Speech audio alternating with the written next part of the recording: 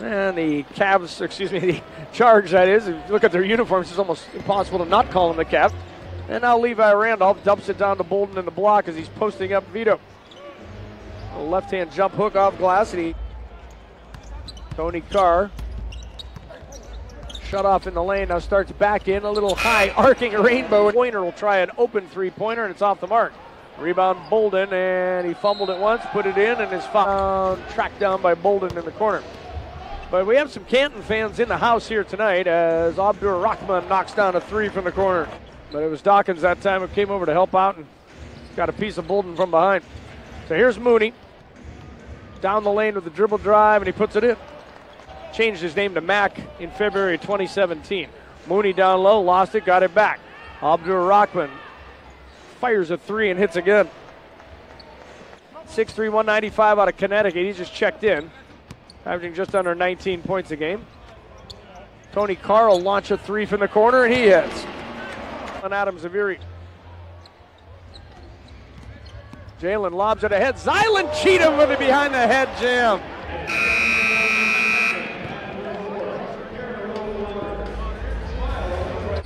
Gray bounce pass down low, but he overshot Carr, and here comes Mooney in the other direction. Headmans it down the left side. Pointer with the alley-oop, and Mack lays it in. Run the point on this trip. Of course, last night what he did was just stunning, really, at the end of the second quarter. As Cheatham three from the side. Oh, he knocks it down from the left wing. Sometimes you almost want him to take more threes than he does. Abdur Rahman in the lane with a floater, and he hits again. Cheatham, I should point out, is shooting just 33% from beyond the arc, but seems like he's a little better than that. His Carr works his way in the lane and puts it in.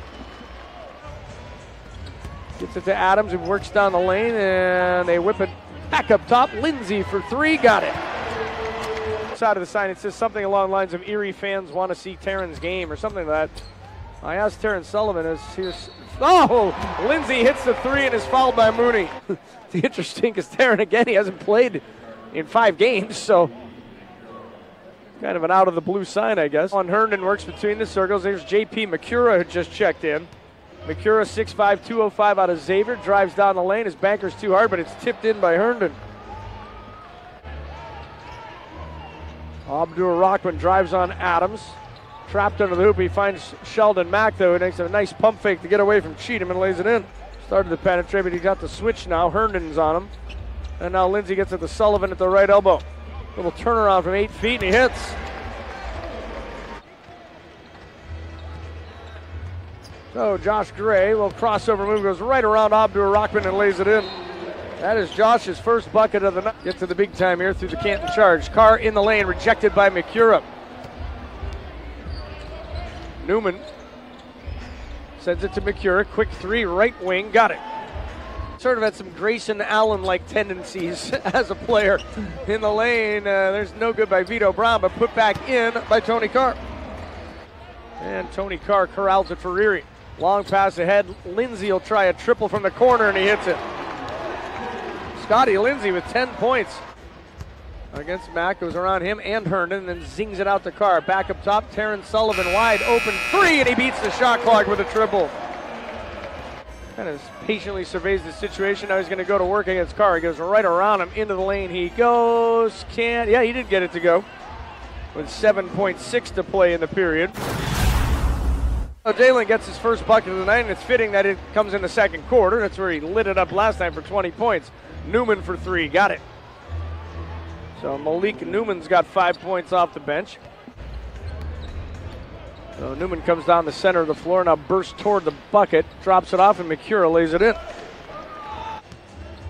Not much going on this possession. Shot clock down to 2. Lindsay has to force one up, can't get it to go, but it's tipped in by Javon Bess. Works his way in, spun, got trapped, but got it over to Tony Carr. Sullivan now down the lane to the rim, and he lays it in. Edwards has the rebound for the Charge, lost it, Carr took it away. Here come the Hawks. Adams in transition, goes right to the rim and lays it in. Marquise Bolden back in the game for the Charge, but this is Levi Randolph who's going to take a straight on three, and he hits it. Scotty Lindsay lobs it down low. Zylan Cheatham's return. He's taking it to the rim, and he banks it in over Bolden. Tonight, haven't been all that many misses, actually, either. Is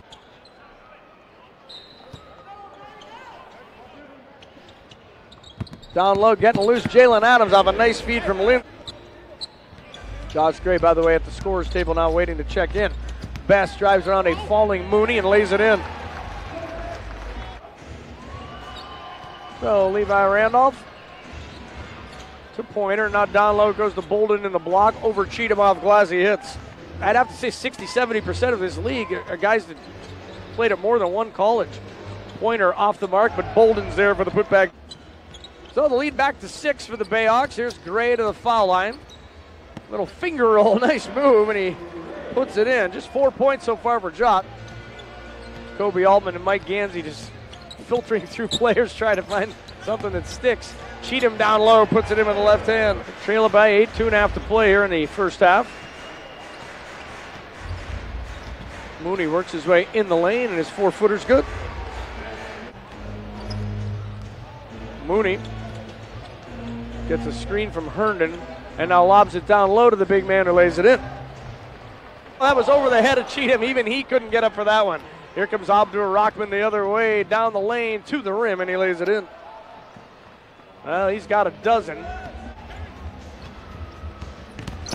Gray works his way into lane. Little shot from 5 feet short. Cheatham, though, has the rebound and lays it in.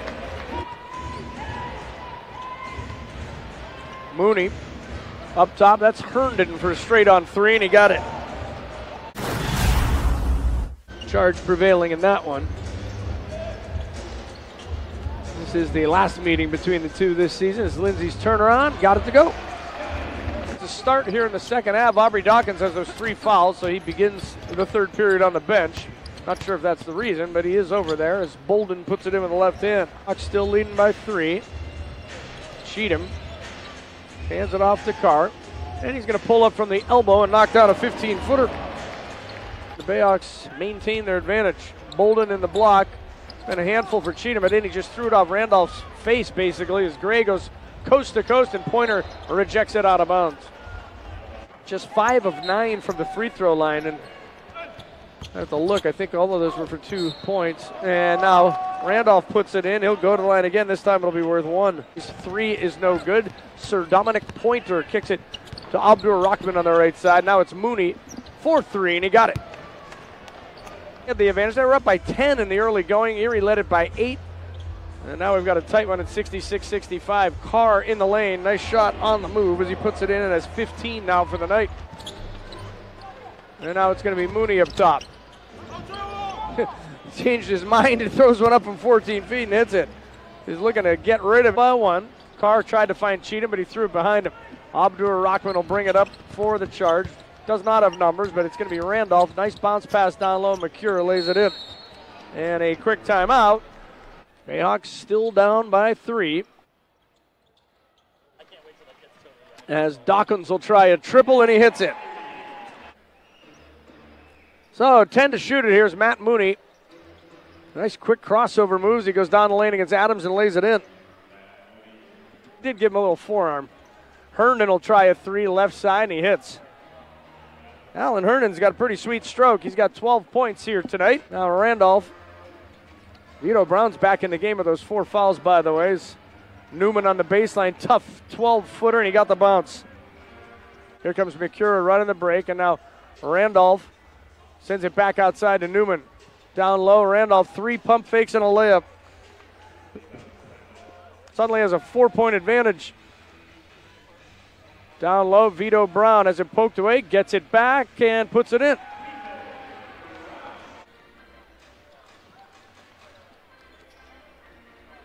Adams drives on Makura. Little fade away from 7 feet, and he hits it. So BayHawks have it back down by 2.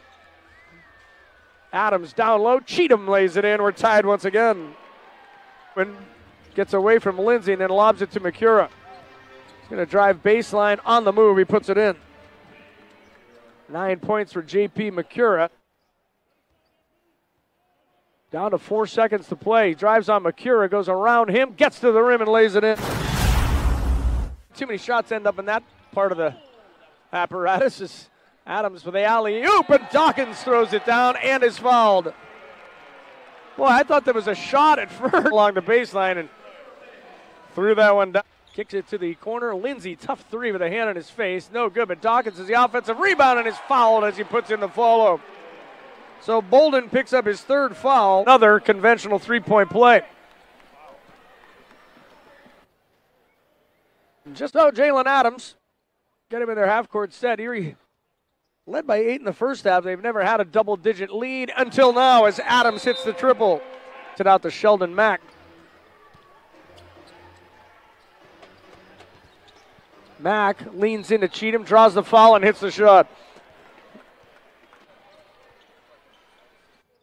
Into the corner, very good ball movement. As Cheatham is fouled and lays it in. With the weak side rebound, but he threw away the outlet. Nice play by Abdur Rahman, and down low it goes to Mack, who banks it in. He has point-blank range there, too, as Mack at the other end puts it in as Cheatham hustled all the way back and almost blocked it. And it is a 10-point Erie lead. There's a nice feed from Lindsay to Adams, and in the corner, Dawkins for three, got it. Jet 24 and Fox 66. Nothing really to report, however. Nothing has changed since last night. As Randolph drives in and puts it in with the left hand. Adams straight on three-pointer, no good, but flicked out by Cheatham.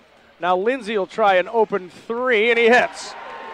There are some inherent disadvantages to being an expansion team. First of all, you don't have any returning players for starters. Levi Randolph knocks down the three. Actually, no, you know what? They're battling for the 6th spot, so it would appear, anyway, that the Charge would actually play Grand Rapids. A 13-point lead for the BayHawks, and here's a steal. Lindsay off to the races. He's going to take it himself and lay it in. 17 points now for Scotty Lynn.